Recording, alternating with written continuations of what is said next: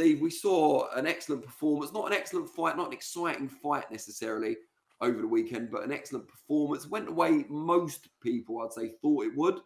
I think we both predicted that Devin Haney would come out on top on points, but it was a bit of a landslide. I think I read earlier that Regis Prograis only managed to land, I think it was less or fewer than 40 shots in total over the 12 rounds. I mean, that's just crazy. In what was seen by many not as a 50-50 fight, but certainly as two world-class operators going up against each other. Prograis only previously beaten in a razor-thin tight one against Josh Taylor, of course, who's wasted no time in calling out Devin Haney. I'm sure people will be aware. What did you make of the fight? What are your key reflections on it? Yeah, great win, first of all, for Devin Haney, as you said. I expected it to be a lot closer, but with Haney coming out at the end of it, Haney's a lot like Shakur Stevenson in a way. I think they both shut down the opponent's offense and make them fight their fight. That's what Haney did on Saturday night from what I saw. Prograis was trying. He just could not launch any attacks. There was just a fear of falling in, getting countered repeatedly. He stood still in round 3, got dropped. Time is the subtle thief of youth, and it just caught up on Regis Prograis in the end. All that was missing was the stoppage for me, that punctuation mark on the performance. Could have come in round 10. I thought, you know what? The foot might come down from Haney here. Prograis looks pretty beaten up. The face was smashed. Shutting him out on all 3 scorecards is a nice close second, though. Maybe a bit risk averse. Some would say negative. I thought Haney did exactly what he needed to do. The extra £5 made him look like the bigger guy. Prograis looked a little bit fleshy, just wasn't able to do anything with him. Did not expect it to be as one-sided as that, and it sets up the future fights just lovely. Yeah, I agree. Haney was everything he needed to be. You know, if it wasn't an exciting fight, it wasn't because of Haney.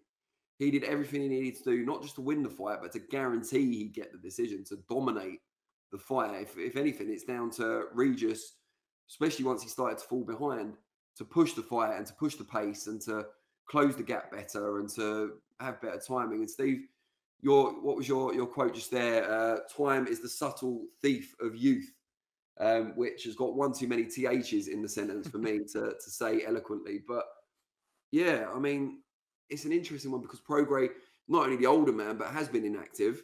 Didn't look great in his last fight, and it's easy to say all this in hindsight, but against Zaria, looked pretty poor. And now Haney, in the flush of youth, has stayed active, has not looked to always be the A side, famously. You know, stayed active, fought Cambosos twice in Australia, dominated enough on away turf that he was always confident he'd get the decision as well. Great team around him, and maybe now he can start to make some serious money as an A side in the promotion, because I don't know where you put him in your pound for pound list, but he's certainly in my top 3 now, and pushing the other guys in there as well. Who do we actually? Let me go to some of the comments before I ask you who we want to see Haney fight next, because we don't want to neglect the chat.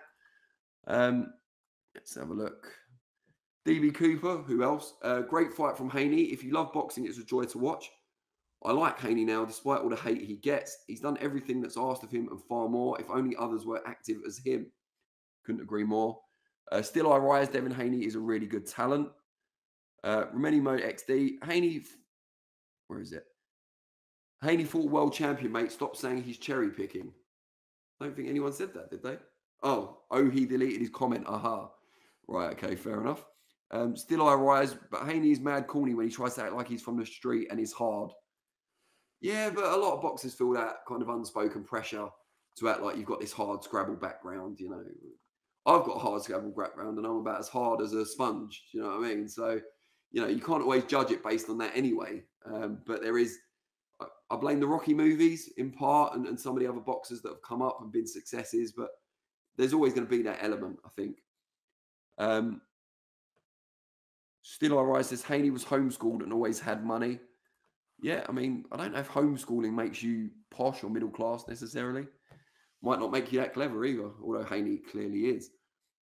Devin Haney went to 140 to fight a smaller man with small arms. That is a cherry pick looking for the weak link, says Pitbully. So he's not only deleted his original comment, but he's apparently doubled down on it.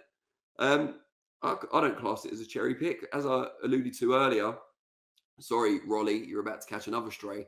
Rolly Romero is a reigning world champion at 140 pounds. Surely, if Haney wanted to cherry pick, you'd fancy him very, very strongly against Romero, far more than you would against, or would have against Regis Prograis. I don't think Prograis is a cherry pick. Naturally bigger man, despite short arms and stuff. He's a big guy, Prograis. He's not small. You know, gave Josh Taylor all he could handle. Came through that tournament looking like $1 million as well. The WBSS. I don't think that's a cherry pick at all. And Haney's then fought Cambosos, who, yeah, you would think he'd outskill, but he went to his home turf twice to beat him. So, yeah, I think cherry picking's a bit unfair. Who else we got? DB Cooper one says, Sandor Martin makes sense next. It would be 3 southpaws in a row, get him out of the way. Yeah, but Sandor Martin's not going to get him loads of money, is he? You know, that's the problem. He's kind of all risk, very limited reward. Brian Minter said, but all this said, is beating Cambosos twice, arguably losing to Loma and schooling Haney enough to warrant high pound-for-pound place in the current climate? For me, I think you should judge pound for pound on achievements and official results. So I don't think you can say, well, I think that Loma did enough to beat him, so I'm going to mark him down as a result. I think the official result says he beat Loma. I had him beating Loma, actually, but I don't think that should come into it. And I think it was a close fight that could have gone either way regardless. So I think that result against Loma, the 2 wins over Cambosos, given the location as well, and then stepping up a weight class to fight someone who, as I keep saying, had only lost once, and that was a very, very close decision against the then on-form peak Josh Taylor. I have him up there. And it's also the manner of the victories. You know, he whitewashed Prograis, he whitewashed Cambosos, and he at least had a very close fight with Loma, depending on how you see the result. Ramoni Mod XD says the fact he performed well against Loma at weight, he's fully weight drained out, he's still drained at 140, shows how good he is. Exactly that. But Steve, getting back to what I was going to ask you before I decided to go to the chat, who would you like to see Haney fight next? And who do you think he could fight to maybe silence some of these detractors who say he's a cherry picker?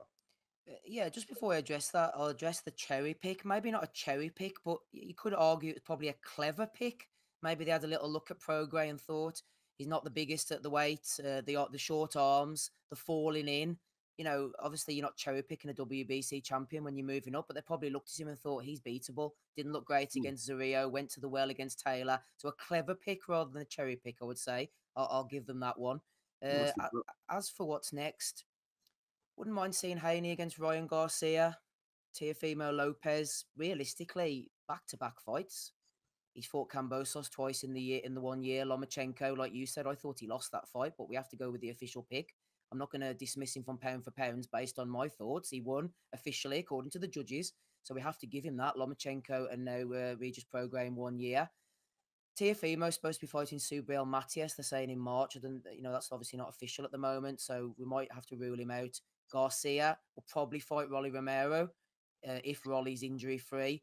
The way I sort of pitched Garcia as a B-side for somebody else, Romero can be like a good C-side for somebody else. He can jump into to face Ryan Garcia on pay-per-view, and people would probably accept that. Would it have to be like a triple threat match for it to be a C-side? Possibly. Maybe it'll be by the C-side. They'll do it at the Bay Area again. That's a good point. A C-side, B-side against C-side by the C-side. They could maybe call that one. I don't think that would catch on. That's something only you can say without losing your track there.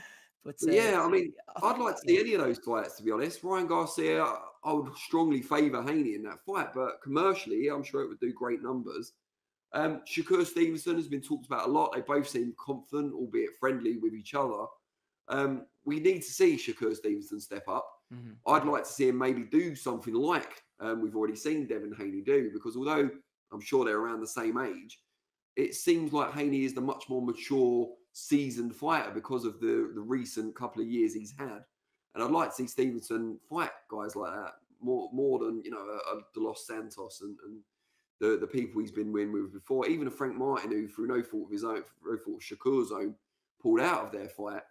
I still want to see Shakur tested at a much higher level than that. We saw him in his breakout fight at super featherweight look amazing against Jamel Herring.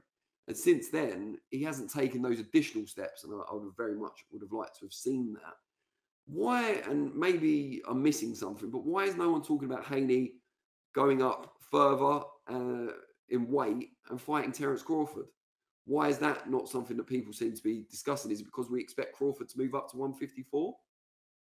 Quite possibly, yeah. That's a good point. Haney himself said afterwards he might move up to 147. I think he was just putting in the feelers out there, like, look, I've got options here. I don't have to wait around for you. Like, I can move up to 147. It was like a bit of a veiled threat, maybe. I think he has business at 140, even though he probably still is a little bit tight at the weight. Someone mentioned to me about Teofimo Lopez moving up to fight Terence Crawford, and I thought, I'm not sure about that. And then the more I thought about it, I thought, well, if Crawford's going up perceivably to fight Canelo, then why shouldn't Teofimo Lopez or Haney move up to fight Crawford? It's not beyond the realms of possibility. I think it's the fact that Crawford feels like he has business at a higher weight now, either the Spence rematch or Canelo, rather than looking down, quote unquote, at these other guys, even though there would be tests for him. Maybe that's why people aren't picking up on that. Yeah, quite possibly. But I mean, that's a daring to be great move, isn't it? But it's also low key, one where you can't really lose. You move up, you get beaten by a big 147 pounder, which Crawford is these days. Say, well, the weight was just too big for me too early in my career. A bit like Canelo Mayweather in that the intelligence and the ring craft was too much that early in his career. So you could say that. And if you win and you're the first man to beat Terence Crawford, despite really not being a natural welterweight just yet, but your first fight at a weight, God, you're pound for pound number one. So I mean, yeah, I don't know why people aren't talking about it, but I'd quite like to watch it. Yeah. But yeah, I wouldn't mind seeing that. I'm not sure about Haney Stevenson out of all the options. I think that could be potential for a stinker. It's like that Spider-Man meme, and they're pointing at each other. It'd be like sort of two Rigos pointing at each other or something. The punch stats would be broken from the lowest ever thrown, I think.